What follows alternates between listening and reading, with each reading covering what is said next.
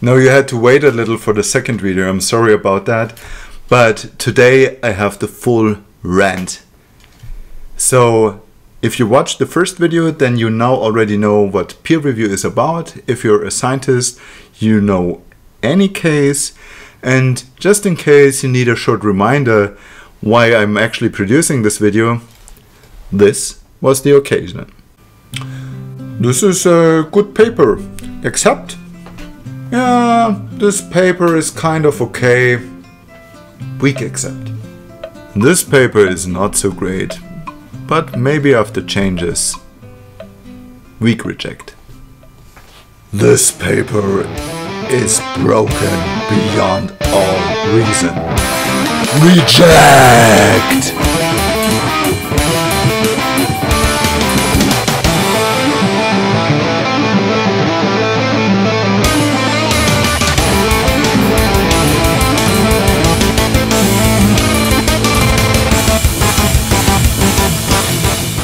So let's talk a bit about the pitfalls in peer review.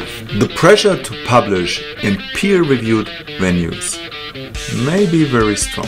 Therefore, authors that experience previous rejections might be looking for lower-ranked venues in order to have their work accepted quickly. While this option seems like a quick way out, this path may also lead to trouble. Predatory journals advertise fast publication with full peer review. Often this is even done with a reference to a prior publication of the authors in a spam mail. Unfortunately, they simply publish any contribution without peer review and charge a publication or conference fee. Acceptance of the paper in such a journal may result in serious damage to the author's reputation. Even if the submitting author did not know the nature of this journal or is just a co-author that has been added to the authors list without his or her knowledge. Public lists of such journals help to avoid such fake peer reviews. What works for journals can obviously also be adopted to conferences. Predatory conferences are also difficult to spot. Often they are at popular tourist locations,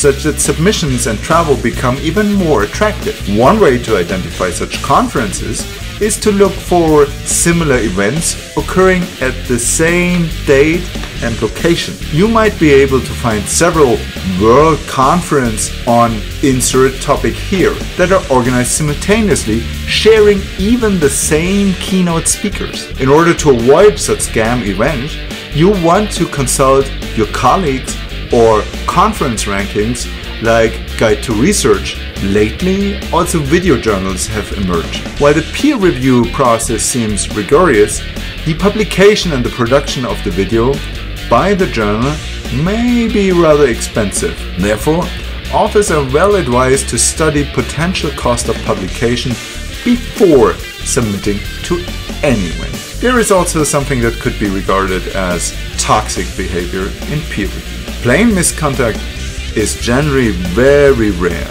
However, toxic behavior is found much more often. The example that I'll report here range from unpleasant but common to extreme cases. Note that it took my entire career to collect these examples. Scientific fraud is extremely rare, yet one cannot deny its existence. A very common toxic behavior is to be overly negative to other works. Even during anonymous peer review, you will not be represented to work of your own institution. As many conferences set a hard threshold on the acceptance score, any negative review that you will create will increase the probability of your own group's papers to be accepted. Also, you may spot similar work to your own and you may want to delay its publication on purpose. Hence, a common strategy of some reviewers is to find easy reasons to reject a paper. Statements like not novel, not clear enough, and other only coarsely grounded reasons are typically found in such rejects. Therefore, you want to make sure that you are aware of all relevant literature and compare it to your own work in the best case, to counter any claims of lacking novelty. Also, highlight the strong points of your method or research as much as possible such that claims of lacking clarity can be avoided. If you work in machine learning, you also want to avoid the 7 sins of machine learning as their easy indications for fast rejection. Also, some reviewers try to increase their own citation statistics. You will spot such reviews giving a mixed review in combination with the demand to cite several papers that are all written by the same group of authors. While using such behavior to increase one's own citation count is already questionable, this procedure is problematic for another reason. The identity of the reviewer is easy to guess and may therefore hamper the anonymity of the peer review process. Hence, performing such reviews is not very advisable. With the increasing number of submissions in the past years, the number of peer reviews is also increasing. Therefore, some reviewers who run out of time don't do the assessment themselves. If they happen to be the head of a group, they sometimes ask a member of the team to perform the review for them. If they still check the review for the validity, and even if the assisting person agrees to help in a confidential matter, this process is still prone to error as the confidential peer review material has to be transferred to a third party. Hence, the procedure is legally questionable, in particular at venues that do not have clear legal terms. Fortunately, this trend was already identified several years ago, and countermeasures such as enabling peer review also for junior researchers has been enabled. This increases the number of possible reviewers and decreases the workload for every reviewer. Editors and meta-reviewers have a lot of power. With great power comes, who would have guessed, great responsibility. It is tempting to push a decision towards a certain direction because you know it is right, you're the person in charge, and there is no way how your decision could ever be changed. It will just save the authors, the reviewers, and yourself a lot of time, right? Well, no.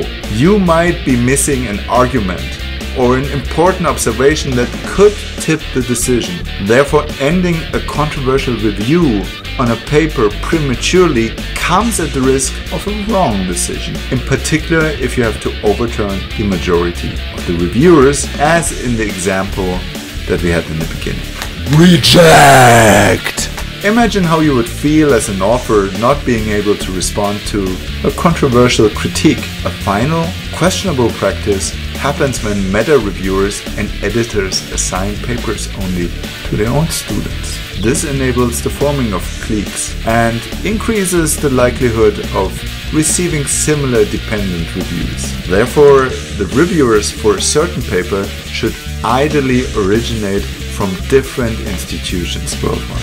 Obviously, there are also clear instances of misconduct. Cases of scientific misconduct are rare and have severe consequences if people are caught. In particular, plagiarism of other words are easy to spot and will be discovered sooner or later. Since the emergence of plagiarism checkers, this process can be performed automatically, and many journals and conferences already use them or plan to employ them in the near future. Therefore, copy and paste from other works is not advised. In order to drive their own citation count, some authors engage in so-called paper mills. Typically, journals of low rank or even predatory journals are used for these purposes. Also, some authors form cliques that engage in heavy mutual citation. While some of such networks may simply emerge from the structure of a certain field, clearly abusive instances are also known. A recent discovery of a paper mill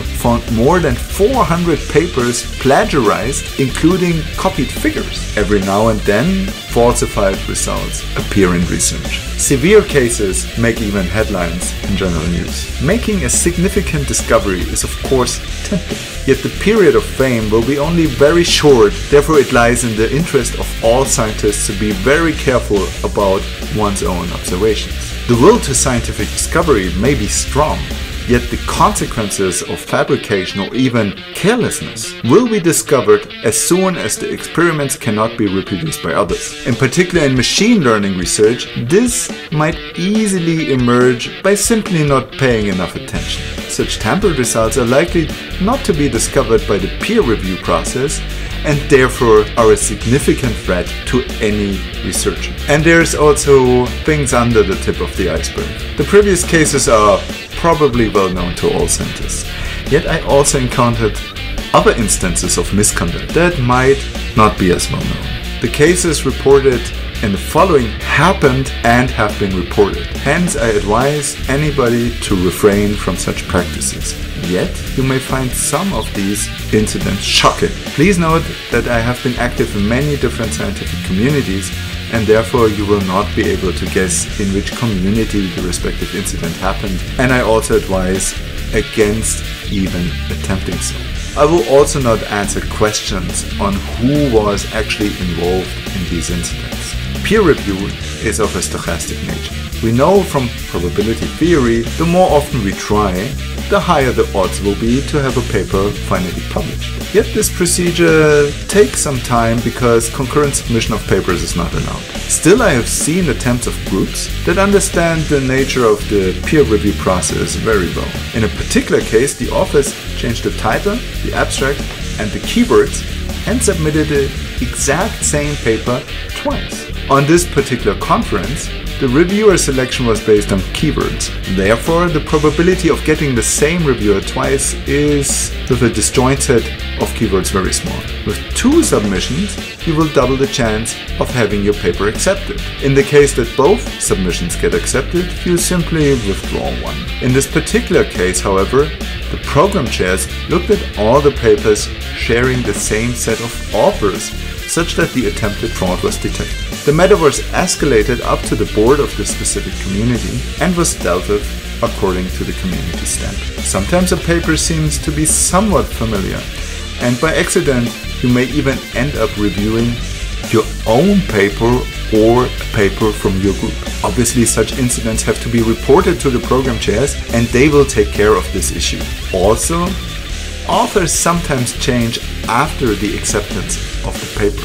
More often than not, papers get finished in the last few hours or minutes of the submission deadline. Therefore, there must be opportunities to correct for last-minute mistakes. However, what should never occur is that a reviewer suddenly appears as a co-author of a submission after the acceptance of the paper. Obviously, this incident was also reported and dealt with by the community standards. The most shocking incident that I ever encountered in peer review, however, is a result of a combination of several of the above-mentioned practices. A really unfortunate series of events.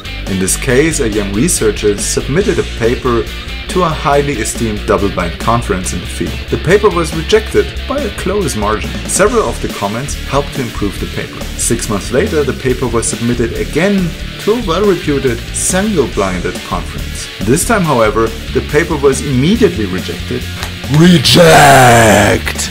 Due to plagiarism. The new reviewers considered the paper as plagiarized and reported this finding to the conference chairs, who started an investigation against the submitting author. After careful consideration, the investigation found out that the anonymous double-blinded version that was first submitted to the other conference was discovered on a public file server of another very well-known group in the field. Apparently, the paper was uploaded to the file server by one of the anonymous peer reviewers of the first conference. It seemed that a senior researcher delegated the review to one of his subordinates. What did not occur to him was that the group's file server was not protected against search engines. Therefore, Google started indexing the content of the file server. And as a result, the second conference reviewer found the paper when he was looking for relevant literature in the state of the art. He identified the paper as a plagiarism, as the authors were different than the owners of the server. After the investigation concluded, the submitting author was found not guilty of plagiarism. Furthermore, this complicated chain of events did not lead to any measures against the group that uploaded the anonymous paper to their own public file server. In the end, the submitting author left academia and never graduated from their PhD. So how can you counter such problems? If you spot significant toxic behavior, you can report it.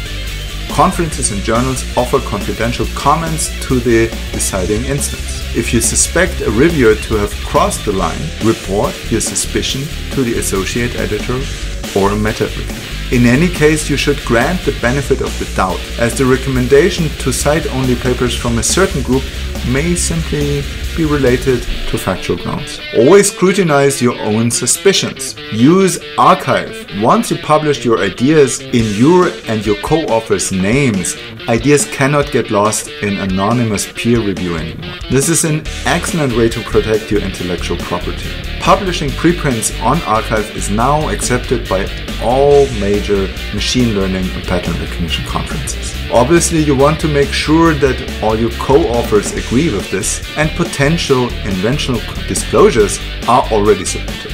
Also, make sure that you update the archive submission with the reference to the final publication such that other researchers find the peer-reviewed published paper. Note that archive is not a scientifically peer-reviewed source. If the paper is only on archive, it's probably preliminary work. It may still contain potential errors and may be updated in its final publication. Also, don't report archive publications as a relevant prior art as reviewer, in particular if the paper appeared there after the submission deadline. Not all countermeasures have to be taken by yourself. Conferences and journals now heavily rely on plagiarism checks. In many conferences and journals, reviewers now get the paper and the plagiarism report for the assessment of the work. Also, meta-reviewers and reviewer assignments are typically manually checked by the program committee. Often reviewers and metas get assigned confidential scores that rate their trustfulness. All misconduct is handled in sequencing. We do that in order not to damage science as a whole. Scientists should generally be perceived as knowledgeable and trustworthy. Remember, misconduct is very rare, mistakes are more frequent. Always grant the benefit of the doubt. Unfortunately, there is no clear and unique code of conduct that would clarify what misconduct is associated to what kind of punishment. Cases are dealt with on an individual basis. Therefore, consequences can also vary considerably, from community to community, from country to country. Be aware of the rules that apply to you. Follow them and engage against toxic behavior and peer review. For example, by increasing your colleagues' awareness to the topic. Don't commit acts of vigilant justice and accusations on social media.